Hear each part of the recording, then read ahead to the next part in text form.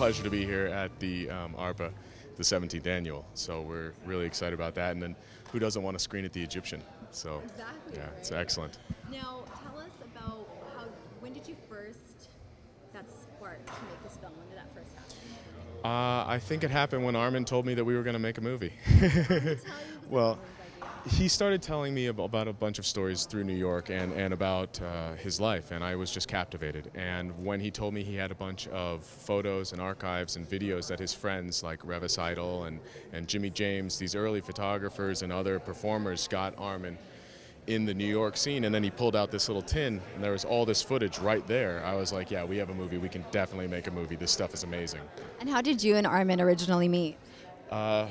Well, the gods intervened and started a rainstorm, and like Los Angeles, every roof leaks, and he came running downstairs because he lived upstairs and said, would you help me roll up my rug? And we became close friends after that. Yeah. I think we have a wonderful film at the beach. There's a scene at the beach, and Armen is very loose and very natural, and it really grounds in the spirituality of the film.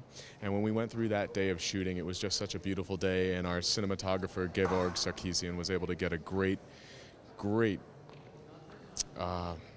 image of just Armen and the world. And after that I was like, yeah, we're great. We're off to the races. So. Well, anything else you'd like to share with viewers? I just want to thank everyone for supporting us and coming to see the film. It's a life-changing film, and you've never seen anything like it.